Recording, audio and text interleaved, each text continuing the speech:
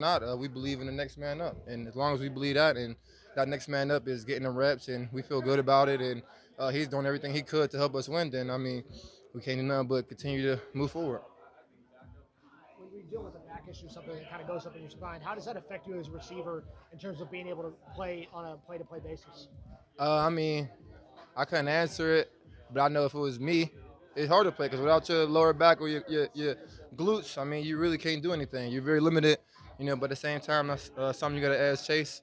But hopefully he can come and play, and if he can't, I'm not gonna look at it like more stress on my shoulders. Like I said, we're a well-coached team. Our coaches are gonna do a great job of still uh, allowing Joe to make the plays that he had always been making. You can kind of put any guy out there with Joe as long as they do the things right that they had to do, the details, the depth in yards, and just winning man coverage. I mean, you could plug any guy in with Joe.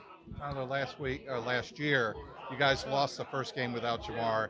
Then you won the next three. How important is it to have gone through something like this already when you haven't had Jamar? Yeah, hell yeah. Don't get me wrong. Chase is probably one of the biggest, if not probably one of the best players on our offense. Him and Joe, and that's a given. Not having him might limit us. But at the same time, man, we got a lot of great players. We just got to step up and make plays. That's what it's going to come down to. If we all execute those guys, just two or one more play than those guys, then I mean, we'll win. We won't care how ugly it is, how close it is, as long as we find a way to get the job done.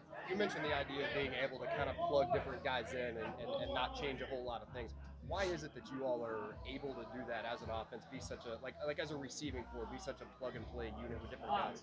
Uh, the first thing I think with me, I think at T and Chase, and especially me, I make guys comfortable. I bring the camaraderie, man. I make guys want to be here. I make those guys believe. Even not saying that they already don't believe, but like I just do a great job of uplifting guys. And making them feel like they always been a part of something that we already started to build. And just able to do that and just trusting guys, man. It's really not too hard to do. And then when you got a quarterback like Joe that can put the ball exactly where the defenders can't place it. I mean, as long as you got guys that can go in there and catch it and and beat man coverage, we're good. Did you have a favorite throw on Sunday? Oh, go ahead. I know you probably don't pay much attention to it, but Burrow's odds to win the MVP have skyrocketed in the last week. I think right now he's selected as the fifth highest player to win the MVP. Do you think, the way he's playing right now, do you think he has a legitimate shot to be the MVP? Yeah, absolutely. I'm pretty sure you guys, anybody around the world, that question, they'll agree with you, and I absolutely do. They've been playing lights out. Just like I said, man, we got Chase down. I believe Dre could come in and we could still win games. That's just how good Joe is. He know how to exploit different coverages. He know how to beat man. He know how to put the ball. I mean, it make everybody's job easier when you got a guy like that on your team. But at the end of the day, we still got a job to do ourselves. We still got to go out there and be in the right places where Joe expects us. And we got a great receivers coach, Troy, that's in there game planning us up, telling us everything we need to do for Joe to connect with any ball. The best you've seen him play? Who, Joe? Oh, nah. I mean, that's the Joe I'm used to seeing now at this point. Once he get rolling, and that first game when we start to get it rolling, and he start getting better and better, that's when I'm like, yeah, the real Joe is back. I didn't even look at it like, oh yeah, he's on a whole nother level. Where he back to where he been, on that Super Bowl run the last 2 years we had. So I mean, as long as he stay healthy and guys make plays for him, he's gonna always be one of the most, well, if not the best quarterback in the league. So you said he wasn't worried about this game against Houston being a potential trap game with y'all getting Baltimore on a short week. I mean, how do y'all make sure that y'all don't get sucked into overlooking Houston, knowing how big of a game you're going to have in Week 11? Yeah, I mean, I don't know why guys is even saying that because Houston isn't a bad team at all. You can watch them on tape. They play hard. They got the young quarterback. He's a great talent. His numbers is crazy too. You can kind of probably talk to him about the MVP as well.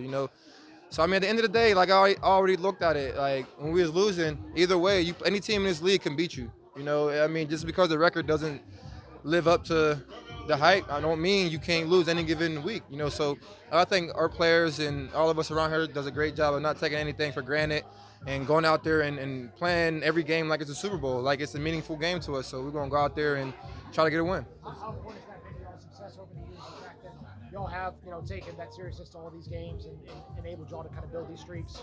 Yeah, it's huge, because we got the right guys, man. It's all about the camaraderie and the guys and unselfishness. I'm gonna continue to preach on that because without the key guys and guys that's willing to do whatever it takes to get the job done, I mean, you really you don't got that in the back of your mind of like settling, and guys not gonna let up because they don't believe that this team could do that, or the defense might think we should score every time and we don't when they go out there and don't play good defensively.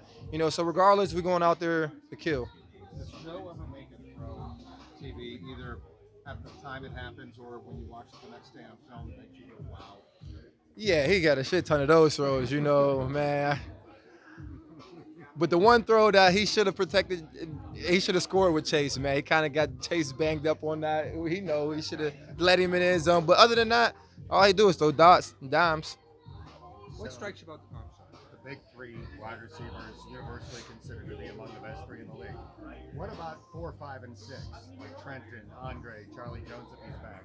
How do those guys compare with 4, 5, and 6 around the league? Yeah, man, I think that's the threshold isn't at 3. Just because you got the 3 top receivers on the field at once, you need guys that can come in and play at your ability. If something happen, and that's on us because they're watching how we do it. And me as a leader, I'll try to make sure Chuck Sizzle know everything he need to know because he's my backup. He's the F.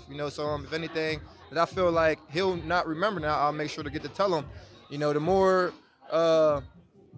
confident and ready they are, I feel even better about myself, because it might be plays where I might want that play, but I might be tired, but I can also count on those guys to come in and get the job done when I'm trying to get my rest. So, as long as they play well, then, we're cool. Joe said this